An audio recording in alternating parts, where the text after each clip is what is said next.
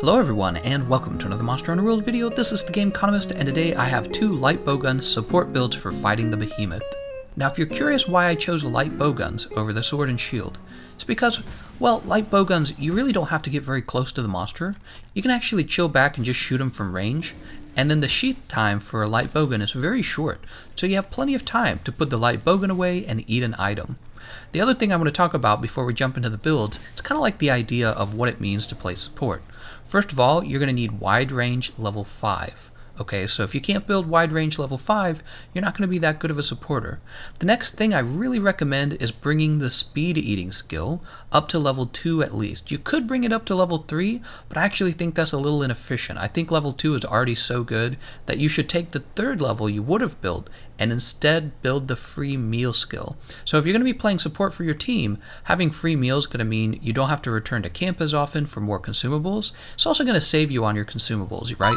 So like if you play support over and over and over again, you're really going to run out of your consumables very quickly, and that's why I recommend definitely bring the free meal skill. And again, speed eating level 2 will allow you to get through the eating animations faster.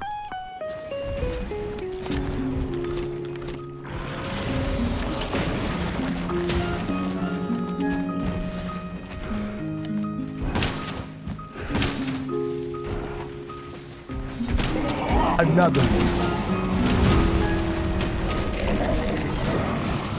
one thing you'll notice I don't bring on either build is the Mushroom Mancer skill. No! Mushroom Mancer skill, in my opinion, doesn't really contribute anything to being a healer. I mean, essentially, you just trade out using regular items for using mushrooms, but you've given up 3 small decorations to do that. That's expensive on any build. And the problem with that is, as the supporter, just because you're playing support, that doesn't mean you should be doing any less damage than anyone else. Do you understand? So as the supporter, you should still be doing maximum damage to the monster, because if you're not, a lot of teams would rather just have 4 damaging teammates. You see, because when you don't do enough damage, you're actually prolonging the fight against the Behemoth, and that just means that he gets to do more damage to you guys anyway. So it's really important when you're playing support that you're also one of the damaging players. Getting started, I have 2 builds for you guys. One build is more for casual players who don't have all the decorations. The second build is more for expert players who really do have most of the decorations, and they don't have to play as carefully because they're more practiced at the game. Starting with build number 1, you'll notice that I have the Wiggler Head Alpha and Empress Vambrace's Beta. Between those 2 pieces of armor, you're going to get wide range to 4, and then 1 friendship decoration will bring wide range all the way up to 5. Now basically, this is going to be a sticky ammo build with the Devil's Madness. You'll be using sticky ammo level 2. What that means is you'll want to bring the correct bowgun mods. You'll also want to bring the correct radial menu setup for crafting new sticky ammo.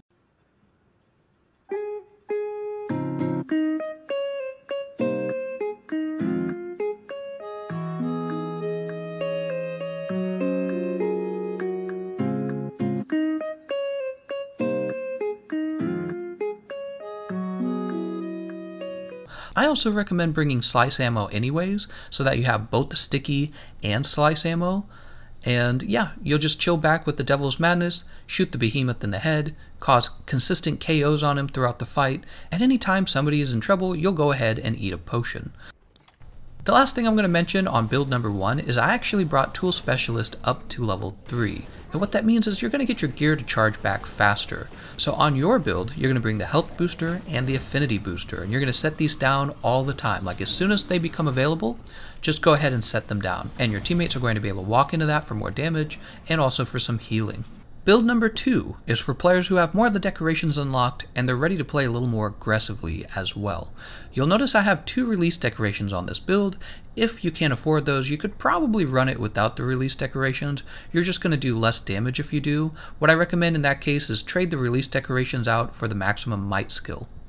You'll notice this is going to be a slice ammo build using the Lunastra light bowgun. Similar to the Devil's Madness, is also going to have sleep ammo, and you're also going to be able to bring sticky ammo level 2 in order to cause KOs if you really want to. Here are the mods for the setup, and here is the item loadout for this setup.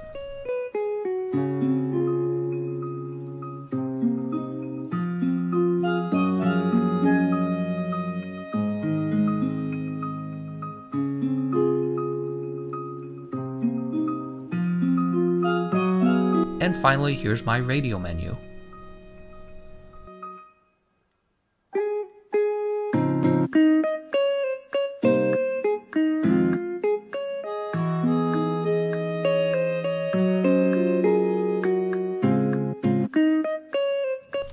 So yeah, basically on build number 2, I just used the most optimal, efficient pieces of armor.